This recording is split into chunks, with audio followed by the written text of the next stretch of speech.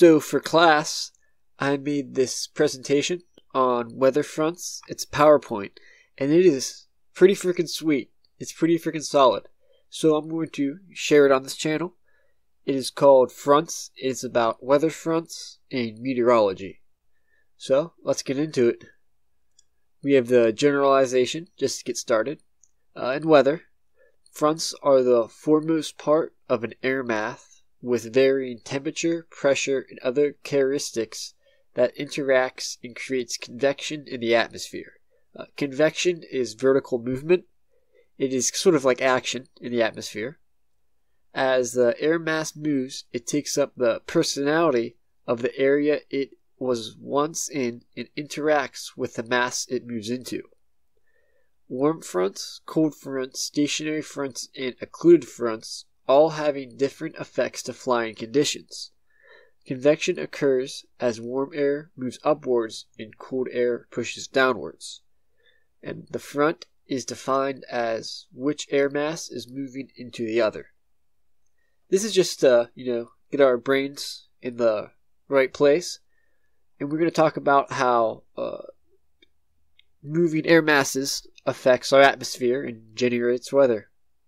And one of the most core parts of weather is the fact that warmer air settles upwards and colder air bellows downwards. All right, and it's the law of the universe. And when two differently pressurized air masses and waters well mix, the one with higher pressure will move upwards, as the one with lower pressure will push downwards. Now, when an area of mass, an area of air, is hotter, it has a higher pressure, and the molecules are further apart. For when it is cold, the molecules are closer together. It's denser. Eventually, if you freeze it enough, the molecules will get so close together it will become a solid.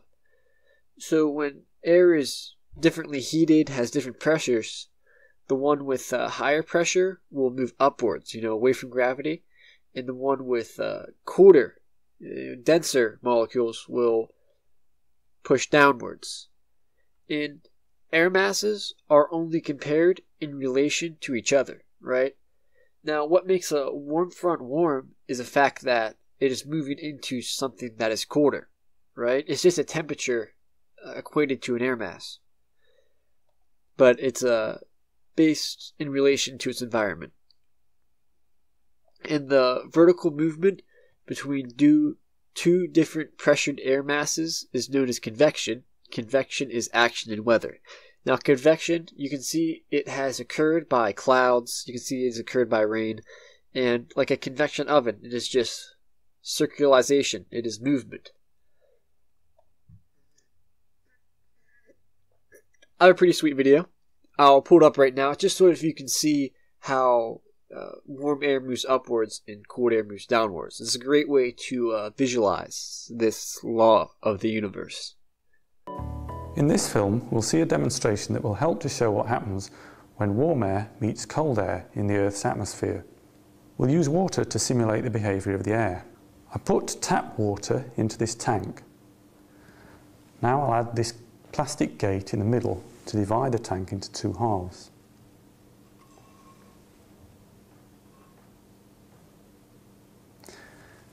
Next, I'm going to add some warm water to this side and some cold to this side. I've also dissolved some instant coffee granules in the cold water so that we can see where it goes.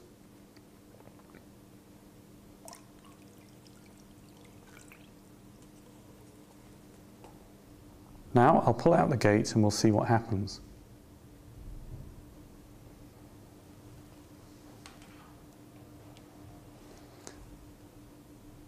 They don't immediately mix together. Instead, the lighter warm water rises and overruns the cold. The more dense cooler water sinks and undercuts the warm water. Notice that the movement is one way at the top and the other way at the bottom. Something similar happens to the air in the Earth's atmosphere at a front, a boundary between warm and cold air. What is an air mass? the move of high pressure over low pressure occurs in our atmosphere. Large masses of air in which all the molecules have a similar personality can be distinguished as an air mass. Many of the effects of weather is caused by this vertical movement. Rain, clouds, turbulence all occur due to this movement. It's wind. It is, as there are giant, statewide masses of slightly hotter air and giant quantities of cooler air, and as they interact, that's what causes rains, clouds, and wind and everything. It is the movement of higher pressure air over lower pressure air. And how they interact are the fronts, right? That is the front of a moving air mass. And when an air mass is moving, the front of the air mass, the part of the air mass that is interacting with the air it is moving into, is called a front. Fronts are areas that the convection is occurring, therefore the location of rain, turbulence, and clouds. Now, the worst kind of thunderstorms, the rain that falls down was pulled up by convection. The worst kind of thunderstorms are ones called squall line thunderstorms, and they are on the front of a low pressure system. These fronts cause convection, which is action in our atmosphere. And this is important. When flying through a front or passing through a front, you will experience a change in wind, pressure, and temperature. That's called frontal passage. It's a wind, pressure, and temperature. That's the stats of the personalities that different air masses have. Now I have a picture of the USA right here. We can get some fronts around here. And these H's are areas, they're air masses of slightly higher pressure and then what's surrounding it. And this lower pressure air right here is lower than the higher pressure air right here. And as they move, they interact with the environment.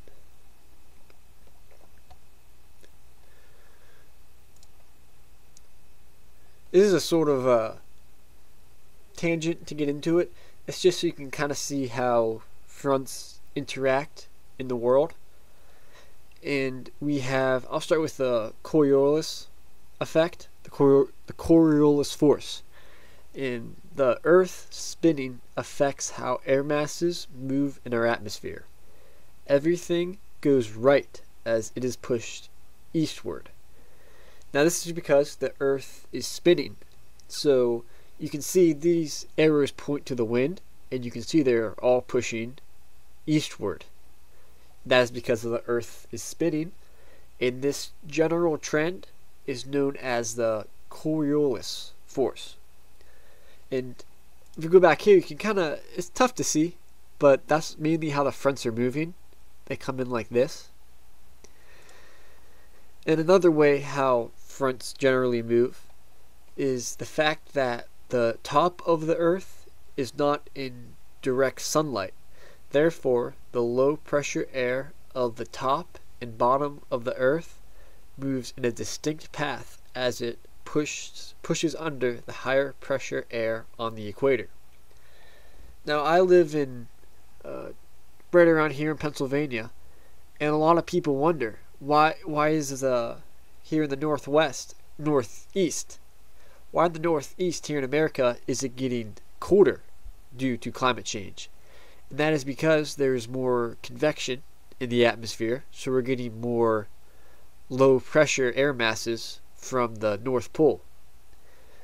It's an interesting thing. So let's get into the kinds of fronts. There are different kinds of fronts, and since I'm not doing a presentation in school, I'm just doing this on my own time, I can talk about how much I love warm fronts. These things are so cool. They're my favorite things in weather. They're so freaking swaggy. But I'll tell you what they are. As a mass of higher pressure air moves into air of a lower pressure, a warm front is created. This is when hot air is moving into air that is colder than it. Certain characteristics occur as the warm air moves upwards, outwards, and in a clockwise motion. This is characteristics of a warm front. We have more. The steady precipitation. We have stratus type clouds. We get rime ice at 0 to 10 degrees Celsius, and it is known as a ridge. I think it's an elongated area of high pressure. And basically, it's when an area of hot air is moving to an area of cold air, it is just moving on top of it.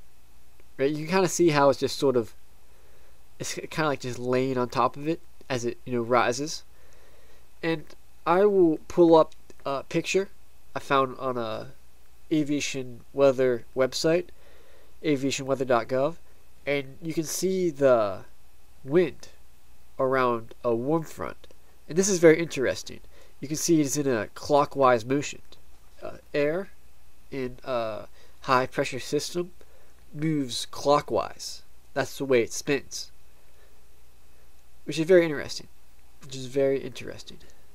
That's how you can mainly tell there's a warm front, just by looking at the satellite, because you can see how the clouds are moving. And if it moves clockwise, it's a warm front. Got some stratus clouds. I took all the pictures in this PowerPoint myself, because I always like taking pictures of clouds. And you can kind of see how, this is a good picture from the plane. You can see how it's just moving on top of everything, right? It just sort of pushes it down and moves kind of on top of it. Like it's just laying on top of it. Sort of like wispy paper. Now, I do not like cold fronts as much as I like warm fronts, but we shall still learn about them anyway. As a mass of lower pressure air moves into air of a higher pressure, a cold front is created. And there are certain characteristics occur as cold air moves downwards, inwards, and in a counterclockwise motion. It is sort of the polar opposite of a warm front, because it is just kind of sinking under the air that is already present. So the air that is present will move upwards, and the cold front kind of throws stuff up. And cold fronts are a lot more unstable. They have a lot more severe weather. Like I was talking about, squall line thunderstorms are due to cold fronts. And you have showery precipitation, which means it's sort of on and off. The winds are more gusty. It's a lot more inconsistent. It's a lot more varying. The precipitation will be, strong one moment and then off another. And there's cumulus clouds. There's cumulus clouds which look like giant popcorn. There's like a ton of popcorn in the sky. And you get clear ice at 0 to 15 degrees Celsius. Now, if you watch my other presentation, they were in a cold front. The plane that was flying was in a cold front, and they had clear ice they were dealing with. An elongated area of cold pressure is known as a trough. Now, cold fronts are a lot more, they cause more convection, because they are literally just throwing up the air that is right here. And cold fronts usually cause more severe weather. You can kind of see how they look like popcorn. It's sort of like bellowing upwards, I think is a good way to see it. This is all air that has been pushed upwards. You can see the fluffy popcorn inside of a pillow looking clouds. Now, there are other kinds of fronts. This is not cut and dry. It's just a ton of air moving around. So a few ways to describe other kinds of fronts are stationary and occluded fronts.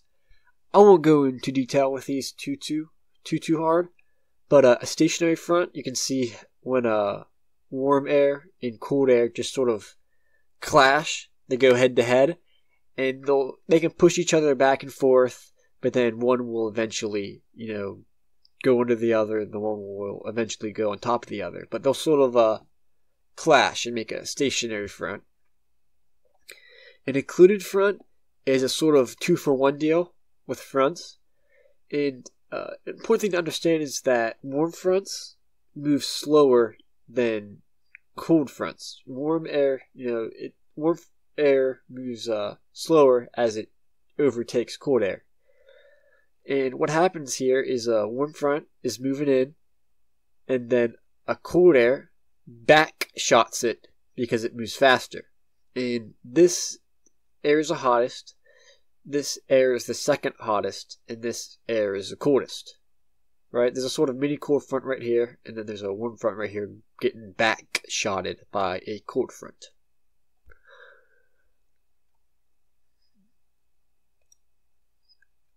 This is fun. This is some pictures I took, and we're going to try to guess what kind of front is present here. What kind of front, my guy? What kind of front? You can see we have stratus clouds and cumulus clouds that are lower. See, we got cumulus clouds if you look the one way, but if you turn around and look the other way, we have a ton of stratus clouds. Now, what kind of front can that be? It is both clouds of a warm front and a cold front. So I have some local reports about the area, and I'll pull up a picture. Made this picture. They're named 1, 2, and 3 because I don't want to tell you guys my location.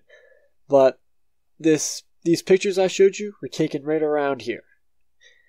And there are few clouds at 15,000 feet, right? There's very little clouds at very high up. And there are overcast and scattered. There's a lot of clouds at 5,500 feet. And we're right here. We can see both the stratus clouds right here and the cumuliform clouds. If you see, that's at 15,000, and that's at 5,500. And all of the weather predictions predict rain. All of the weather predictions predict rain. Now, there could be a warm front right here and a cold front right there. And what occurred is a occluded front. I would like to show you guys the actual weather report, but we have to settle with this because I don't want to show my location. But the weather said that this was happening. We had an occluded front going on right here. You can tell that there's a warm front right here, and there's a cold front going on right here. And you kind of tell that the warm front is extending right here, and the cold front kind of came in and overtook just a part of the warm front. And eventually, everywhere will rain in the future. We'll get some rain.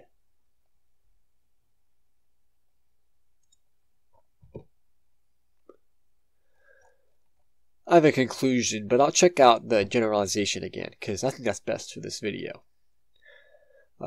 In weather, fronts are the foremost part of an air mass with varying temperature, pressure, and other characteristics that interacts with and creates convection in the atmosphere. There's warm fronts and there's cold fronts. And as an air mass moves, it takes up the personality of the area it was once in and interacts with the mass it moves into. And it causes convection, which is action in the atmosphere. It's, clouds being formed, it's wind, it's rain. And the front is defined as which air mass is moving into the other. So that was my presentation. I thought it was pretty sweet. That's a pretty nice presentation. We have our source. We have our sources right here.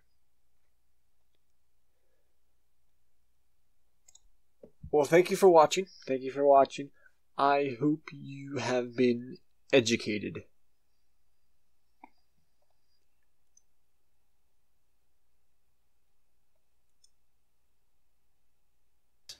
Knowledge.